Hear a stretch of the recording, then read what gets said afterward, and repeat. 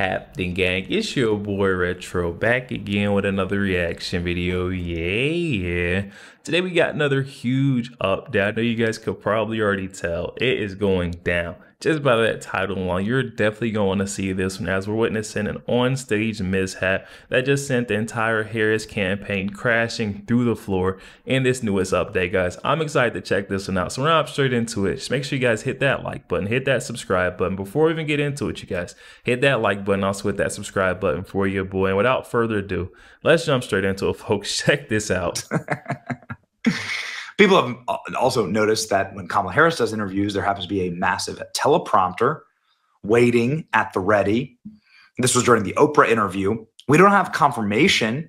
Of course, the audience wasn't allowed to film. This person was sneaking this footage themselves. Don't have confirmation that Kamala Harris was reading from a script, but is it really beyond the realm of possibility here that Kamala Harris was reading from a script in the Oprah Winfrey interview? Everything about Kamala Harris is fake. This is one of my favorite accounts. Interesting. He's like a big data guy, okay? A board member, big data pioneer, Intel ops, CIA contractor. He tracks cell phones, all right? So bro tracks cell phones, and you're able to geofence when there are like big political events, rallies and things like that. And you're able to see the mobile device, specific mobile device signals. And then you're able to map them out as to where those phones have gone and what they were doing, where they've been. And this is really interesting. 4,000 mobile devices at Kamala Harris's rally in Flint, Michigan. So presumably there's 4,000 people. Most people carry a mobile device on them in the modern era, the year 2024. So if there's 4,000 people at Kamala Harris's Michigan event, that's pretty impressive, right? Wow, good for her. Using previous Harris rally overlay, so these are so how many of these unique devices have been to Kamala Harris rallies before?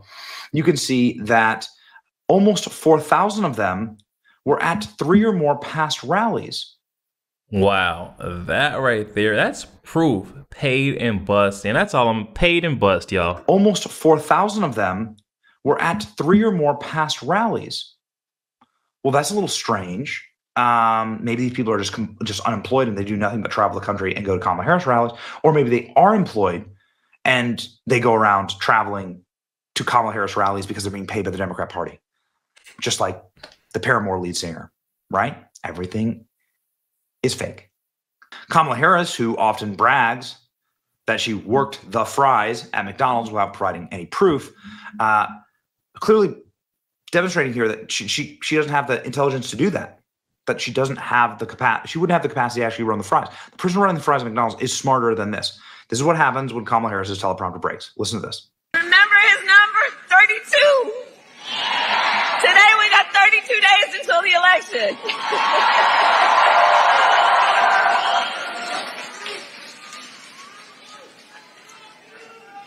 So 32 days.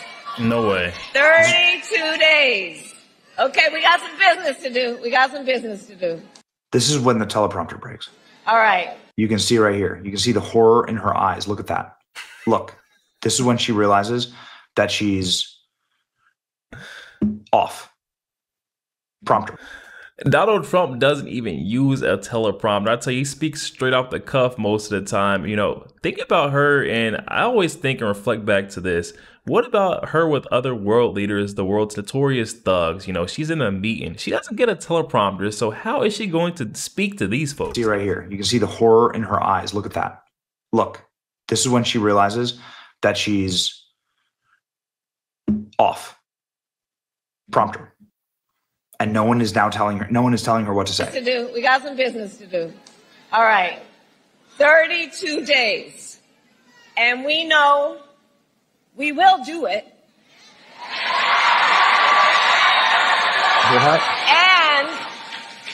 And this is going to be a very tight race until the very end. We are the underdog. And we know we have some hard work ahead. So she repeats herself 4 times. She says the number 32 4 times. And then she just literally goes into like a broken record script. Kamala's teleprompter briefly went out during the beginning of her speech, and you can tell the exact moment when it happened. She absolutely had no idea what to say. Something about that clip right there reminded me of back when I was in 6th grade and I was, forced to do a book report, and I got up there and tried to wing it on a book that I never read. Like that whole little interaction, that whole segment, it just seemed like she was doing a book report on a book she never read before. It's bad. Beginning of her speech, and you can tell the exact moment when it happened. She absolutely had no idea what to say or what to do. Humiliating. Contrasting that, of course, with President Trump, who doesn't read from a prompter at all during his speeches. That is quite obvious. Donald Trump at recent speeches absolutely destroying Kamala Harris for this. Firstly, in Butler, Pennsylvania, and then in Wisconsin. Here we go. Now, we have so many others, and I won't do it because we have to really get out of here before it gets too cold for people. But I love it much better because there's one teleprompter. Not that I use the teleprompters too much. Isn't it nice to have a president that doesn't need a teleprompter? Come on now. That's what you cheer about. No, we don't need it.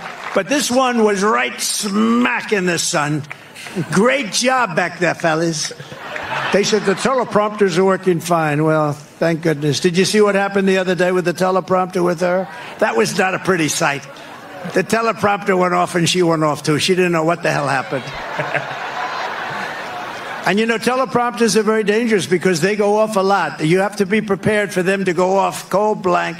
You'll have 100,000 people. You have 75,000 people. You have this. And if the teleprompter goes off, you got to be able to move. She did not move well.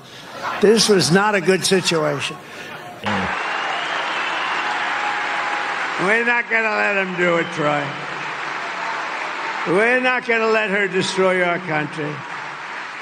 Dummy. Did you see where the teleprompter went off yesterday? She didn't know what the hell. My teleprompter, I don't even use it. I don't actually use it too much. But, when you do this stuff a lot, teleprompters break. She had a bad moment yesterday. It broke, right? And she kept saying the same number over and over. I said, what's wrong with her? Exactly. And maybe it didn't break. I don't know. She said it broke. But when you do this stuff, as we say professionally, you better, because I've lost it many times. I had one in Ohio. Kamala Harris has had a humiliating run in the media, prompter or no prompter. I still think she probably used a prompter during the Oprah interview.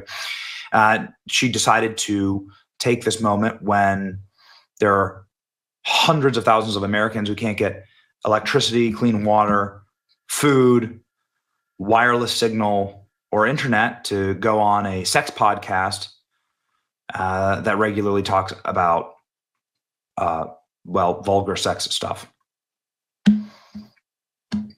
Call her daddy. And Kamala Harris, I think, without any notes, was asked, why are you even doing this? Like, what the hell's wrong with you? And her answer shows you why she needs a prompter. Here we go.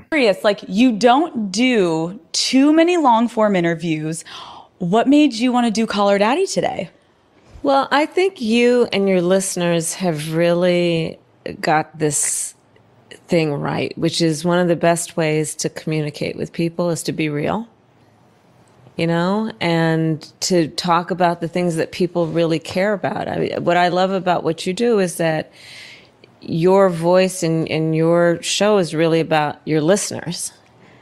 And I think especially now, this is a moment in the country and in life where people really want to know they're seen and heard and that they're part of a community, that they're not out there alone. Yo, there we have it, guys. That one coming from our friend Benny Johnson. I'll definitely be sure to leave that original video link down in the description box below for those who want to go over there. Check that out. Also, you guys go over there and show our friend Benny Johnson a bit of love. Definitely a solid dude.